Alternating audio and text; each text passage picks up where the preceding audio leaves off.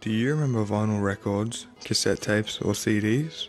These are all considered standard music formats through the 1940s up until the dawn of the new millennium, when the digital MP3 file became the norm. This process is called digitisation. Digitisation can be summarized as the development of transforming old analog technology into modern, stable digital technology. As we have seen, the process of digitisation and technological advancement results in better quality and often much smaller media. After all, today we can fit thousands of high-quality songs onto a device that is less than a quarter of the size of an LP album, which could barely hold an hour of what can now be considered inferior quality music.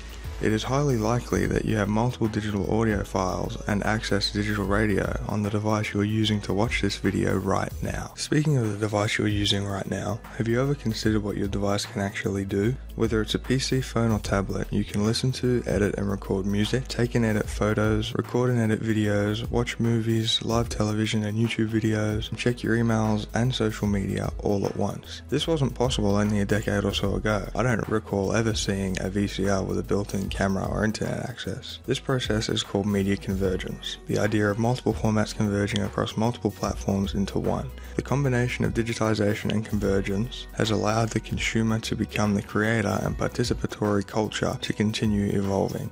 This allows all of us to creatively express ourselves like never before. However, modern web media has single-handedly outlined the flaws of traditional copyright law. According to the ACC, copyright law is in place to create incentives for people to invest their time, talent and resources in creating new material. This could have worked in the past, however, as media has continued to converge and become digital, copyright has been a key point of focus for all the wrong reasons. Granted, if I download a song illegally and don't end up buying it, I am breaking the law, but if I download a song to see if I like it and then proceed to buy it, should I really be considered a criminal? After all, it's not like I stole a car, Metallica. Then we have Disney, a company which took ideas from the public domain, used them, made millions, and then forced the Copyright Term Extension Act to ensure nobody can use that same idea or story that they themselves took from the public domain for free, or at least for a ridiculous amount of time. This goes against the very point of copyright in the first place. It doesn't get our creative juices flowing, it blocks them off.